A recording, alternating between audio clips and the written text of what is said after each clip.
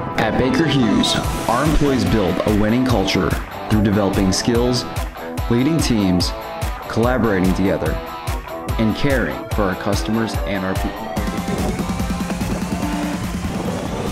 In today's HS&E topic, we will discuss how to perform a hose inspection safely and properly. Ensure you have the proper PPE, including glasses, hard hat, face shield, and gloves.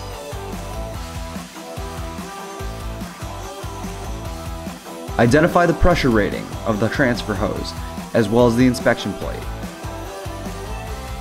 Make sure the hose is in compliance for the job required. Once the hose is unraveled, look for the black gasket inside.